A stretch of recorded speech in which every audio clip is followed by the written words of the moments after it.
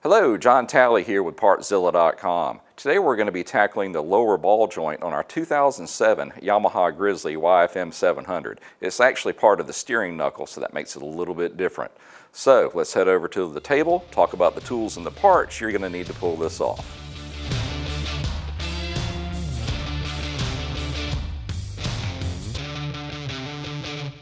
This project is going to be a skill level 2, but don't let that scare you. Let's go over some of the tools that you're going to need to pull this off. On the torque wrench side, you want to make sure that you have one that can go up to at least 125. Other than that, just a 3/8 ratchet. And on the socket side, a 12, 17, 19, 27, and 32 millimeter socket. A couple of different sets of pliers, whether it be needle nose or side cutters, 14 millimeter wrench, an impact with a Phillips blade on it, and a couple of different hammers. Now, if you would, reference our exploded parts diagrams. That's going to give you an exact picture of how everything is going to come apart, and more importantly, how it's going to go back together. If you're having a little trouble determining which parts you need for your project, well, we actually have a list compiled down in the description. So you click the link in there, bam, there's your shopping list. So once you've got your tools and your parts together, we can go over there and I can walk you through the process. So let's go. It starts off really simple, guys. We need to get the front of the machine lifted. Just make sure that you're using a jack that's stable and can hold it in place.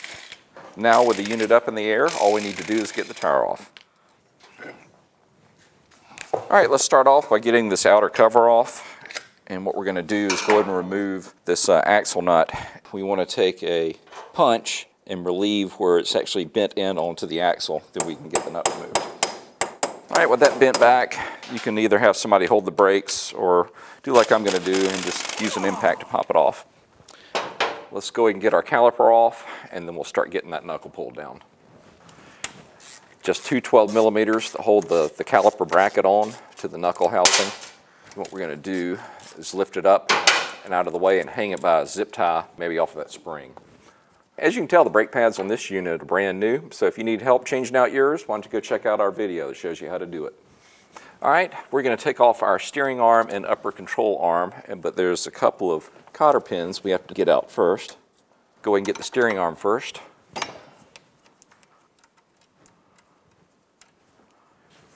And we need to use a dead blow hammer on that because a regular hammer is going to damage the threads. All right, we're going to have to get a little bit more personal with this thing. That got it. That was a last resort. I hate doing that, but it is what it is.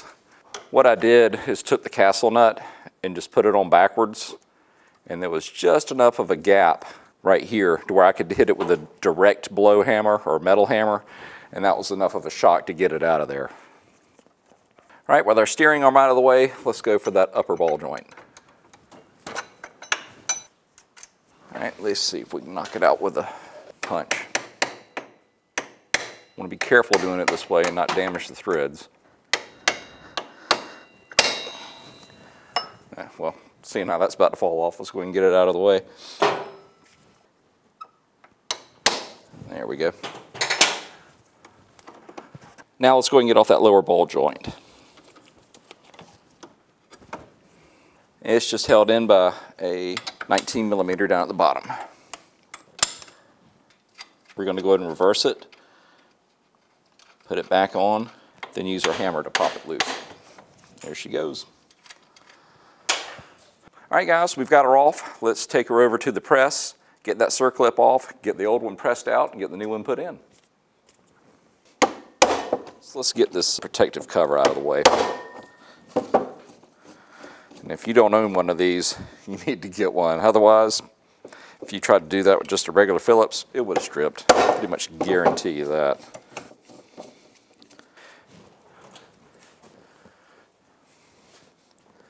All right, let's get the circlip pulled off.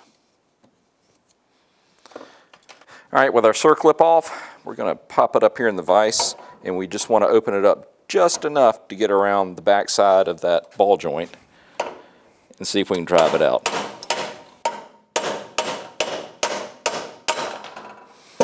All right, well, she's out. That's not real pretty, but that's a way to get it done.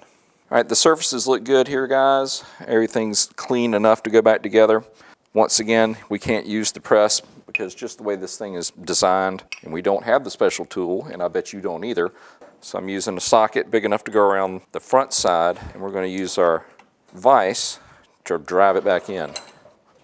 Make sure you're square going in. I'm just kind of moving it around the outside edge, back and forth, to make sure I'm centered. Kind of trying to wiggle it in there. Not the easiest way. It's the only way I can come up with without having to buy that Yamaha special tool. And what are the indicators that you need to replace a ball joint? Well, if there's a cut in one of the boots, yes, you need to go ahead and replace it. If you jack up the machine and you try to rock it back and forth and it's actually clicking on the inside of the control arms, well, that's your second indicator that that joint is worn out. Believe it or not, guys, that's it.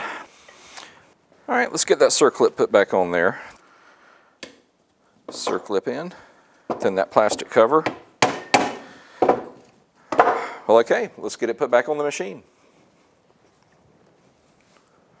Should we ever have to take this back apart again, go and take just a little bit of grease to the splines so it doesn't rust, and it'll come apart easily. Get that slid back through, get our lower one on. Get it started. Now our upper.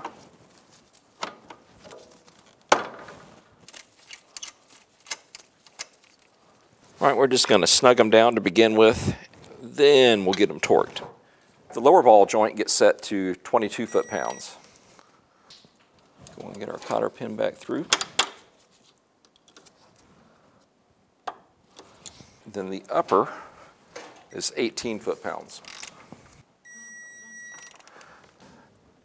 Now, as luck would have it, none of those holes lined up, so I just put a little bit more on it to where I can get it to go through. Sometimes it takes what it takes. Now let's get the steering arm on. And this one, if you were paying attention, actually has a washer on it. And it will go to 18 foot-pounds.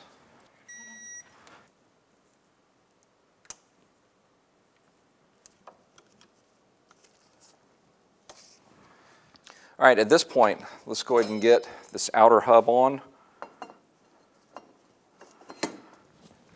And it's important here to use a new axle nut because we have to restake it. So we're going to go ahead and draw this in. All right, now we can cut our caliper bracket loose, get it remounted, and then get this torqued down.